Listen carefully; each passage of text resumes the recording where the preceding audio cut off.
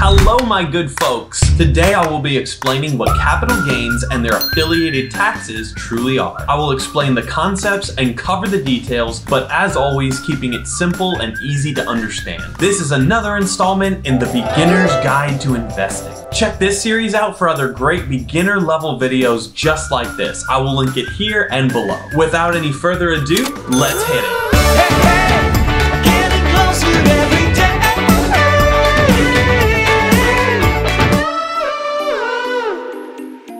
Just before we jump into it, just remember that I am not licensed in any capacity and this is just my opinion. Thank you. To keep this concept framed nicely in our minds, let's use a fictitious Robinhood portfolio as an example. Let's say your grandma, your Mimi, your great mom, sends you $500 to invest into your future. You hop on the App Store, download the Robinhood app, and sign in for the first time. You jump online, you watch a couple of videos about beginner investing strategy, and you decide to invest all $500 into Vanguard's VTI. If you want further explanation on exactly what that is, check out the video up top. So all $500 is sitting in this account and you write your grandma a quick thank you note because you, my friend, know how to treat a grandmother. You do not touch that $500 again for 1 year. After that 1 year has elapsed, your initial investment of $500 has transformed into approximately $550. Now let's break down that $550. Your principal, which is the money you initially invested, is the $500. When you subtract out the principal from your total, you are left with $50. This $50 is known as a capital gain. Capital gains are the money your money makes for you. Simply put, they are the income or salary that your dollar bills make after working very, very hard. Now that we have gotten all of that squared away, let's jump into what this video is actually about, which is addressing the taxes you have to pay on those capital gains. Essentially, when you're talking capital gains taxes, you have two different categories. You have short-term capital gains and you have long-term capital gains. Each of these categories is taxed at different rates. Let's start with category number 1, short-term capital gains. Now, what the jumping ice cubes makes a capital gain short-term? Now, that is an excellent question, my young Padawan. The answer is any stock, ETF, or other security bought and sold for a profit within 1 year is classified as a short-term capital gain. Let's take your grandma's gift example and apply it in this scenario. You still get the $500 from your grandma. You still invest the entirety of it into VTI on your Robinhood app. However, after 6 months, you've made $25 and you decide that you've had enough of this whole investing thing. You decide to sell all of your shares of VTI. That $25 that you earned over that 6-month period is your capital gain. Because you sold those shares within a year, this falls under short-term capital gain territory. Short-term capital gains are taxed at your current income tax bracket because they are in fact income. It's not income you earn from working your day job. It's income your money has made for you. This whole structure changes, however, when you hold your investments for longer than 1 year. This puts your investments into category 2, long-term capital gains. Long-term capital gains, unlike income tax levels, have only 3 tax brackets. Quick side note, capital gains tax rates tend to shift around under each presidential administration. The dollar amount I'm about to pitch at you is only relevant to our current political climate. If you make between $0 and $39,375 per year, you actually have the awesome advantage of paying 0% on your capital gains. The second tax bracket includes anyone who makes $39,376 per year, all the way up to $434,550 per year. Anyone falling within this level of income pays 15% taxes on their long-term capital gains. The final bracket is anyone making $434,551 or more per year. These folks will pay 20% on their long-term capital gains. How do you know how much you will owe in capital gains per year? Another fantastic question. Typically, in my experience, the brokerage with which you have your money invested will send you a tax document at the end of the year with your declared amount of capital gains. This amount is entered on your standard income tax filings and you settle up with old Uncle Sam at that time. Perfect! So to recap, a capital gain is the money your money has made for you. A capital gains tax is the amount amount of tax you will have to pay on that income. There are two categories of capital gains taxes: short-term and long-term. Short-term is for investments held less than a year, and long-term is for investments held more than a year. Want to avoid paying all capital gains taxes? Me freaking too. Next week, I will be talking about what is, in my opinion, the best first investment anyone can make. The best advantage to it is that it is 100% exempt from capital gains taxes. If this sounds appealing to you, then stay tuned. Or better yet, smash that subscribe button and hit the little bell icon next to it, and you will be notified exactly when that video goes live. I hope you enjoyed this video, and if you did, please hit the thumbs up button on your way out. It helps the video get seen by more people. This is again another installment in the Beginner's Guide to Investing. I post videos just like this every single week. I'm Johnny Strobolakos, this is Hell Yeah Money, and I hope you have a peaceful rest of your day.